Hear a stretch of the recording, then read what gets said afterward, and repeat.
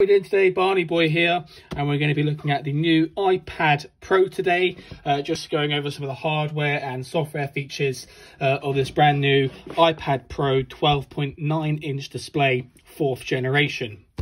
So just by looking at the box, I've already unwrapped it, I must say. When I got home, I was too eager to get in there and just open it up and get involved with it. So I have taken out of its original packaging.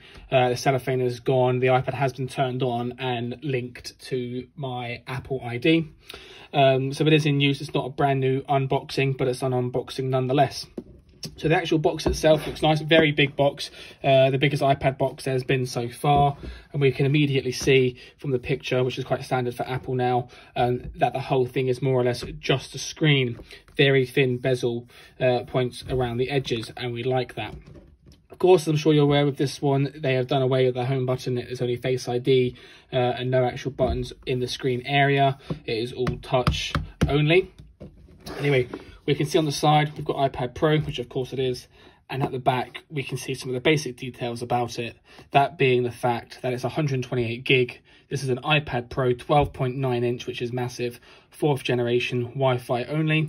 And something we can read here that they've recently done away with the new iPads and the new iPhones is we've got the USB-C charge cable in this case, and the USB-C power adapter in this case as well. So that's great. So if we just take the actual iPad box apart, take the top off, we can do away with that. Don't need that anymore. We can see we've got this iPad here. Like I said, I have opened it already, so the cables are loose, the plug is out, and the iPad has been used. There we go, see? So immediately in the box, we can see we've got this massive iPad. Looks very nice. Let's just turn that on for a second. There we go. 6:10 in the evening, I'm recording this on Wednesday the 28th of October.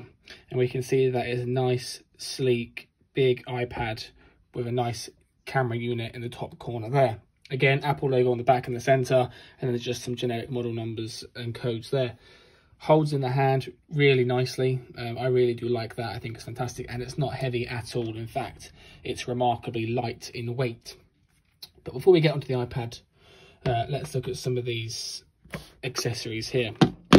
So obviously you get your standard information booklets, whatever else, and we've got this charger cable here, the USB-C cable. Now again, what Apple have done, like they've done last time, so many years ago, was replaced the pin cable with the lightning cable, and now they've replaced the lightning cable with the USB-C cable. And not only have they done that for the actual iPad itself, but they've also done it for the power adapter. So we can see here it is no longer a USB, but in fact a USB-C connector. Now that's going to get some getting used to, absolutely. One of my iPhones are USB, some of my other devices are USB, and it was just great to put in the computer. Obviously some computers will have a USB-C port, but not all. Again, it's obviously the USB-C into the iPad. I suppose the only benefit of that is it doesn't actually matter which end of the cable you have. They will both fit into the power adapter, and they will both fit into the iPad. So for charging purposes, when you're faffing around trying to find what end, maybe in the dark or whatever, it's not going to be too bad. So cable, quite standard otherwise. And the plug, something I do like about it, it's quite nifty. It's just that, just the prongs, flip out, flip back in. And the benefit about that, I suppose, is when you're transporting it on your commute, whether you be on the bus or the train or whatever, and you've got this in your bag, the prongs aren't going to stick out and jab you in the leg. So that's one of the good things about it. Otherwise, it is actually chunkier than previous USB power adapters. Nonetheless, pretty decent, and overall I do like it. So just to get onto the iPad, I'm not going to go too much into the actual software and the features of the iPad internally, just because there is so much. But obviously, as we know, this is a Face ID iPad only. And obviously you can do the passcode as well, but there is no, finger ID scanner or home button. What we do have on the sides here is obviously the volume up and down button, and then the lock screen, sleep and wake button here. There are no other buttons. Obviously you've got your speakers and microphones and your USB-C input there. On the back, as mentioned earlier, we've got the camera unit, chunkier than usual, but obviously the good thing about this is it's got the portrait modes on it, which are fantastic on this iPad. I'd have to say they're almost better. I think definitely better than the portrait mode and camera generally on my iPhone 11. My iPhone 11, sorry, but that could just be to use. Now, just to turn it on and quickly go into it. So Face ID, like I say, it's massive, 12.9 inch display, all touchscreen, and very thin bezels around the edges. It is very nice and comfortable in the hand and remarkably light. So I think the big things I'm just going to go over here is the camera, really. We're just going to take a quick look at that. You can just see that's fantastic. And you've got the wide angle lens. I think that's one thing that I really like about this. So I don't know if you've got an iPhone 11 or above, you can see here you've got the wide angle lens. You can just go zooming out, zooming back in. It's just fantastic. Obviously, we've got the portrait, video, and other modes there, and they're all good. And then just there's a lot of touchscreen features with this phone, with this iPad, sorry. But I won't go into them too much because there are just so many to list, and we'll be here all day. But that is, of course, a time for another video. I think one other thing I want to mention, one accessory you could choose to buy, particularly with this type of iPad, is the iPencil. Now, here's my cat here, Toby. Now, there you go. Now, the iPencil is a great piece of equipment. It's the first time I've actually owned like a stylus or similar.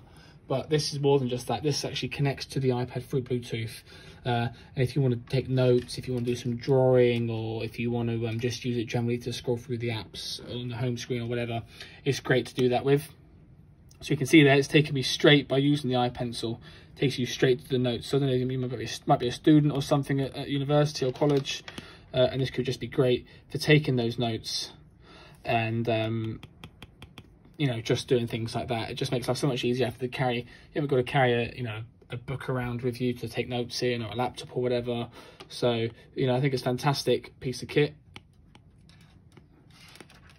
You know what I mean? So I'd certainly recommend it. The iPencil, that was about 90 quid.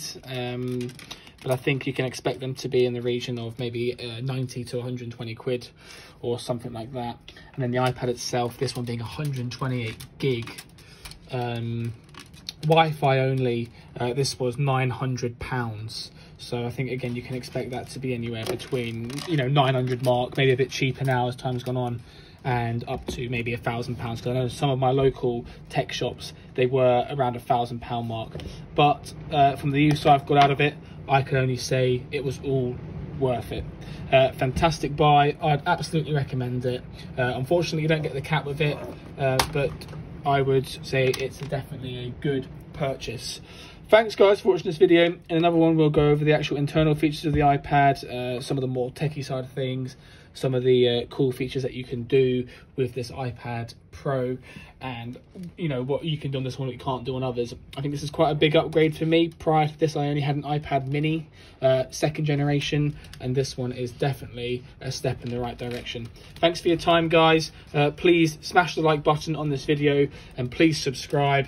Your support is always much appreciated. Thanks a lot, Barney Boy and Toby.